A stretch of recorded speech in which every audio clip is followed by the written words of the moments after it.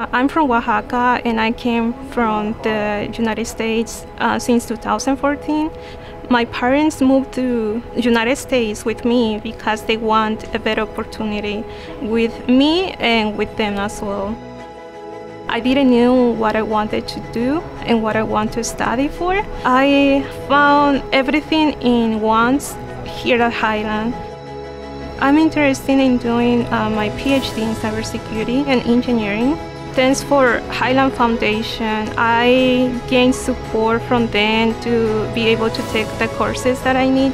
Scholarships that we have at Highline help me to gain books, help me to get into the classes that I need.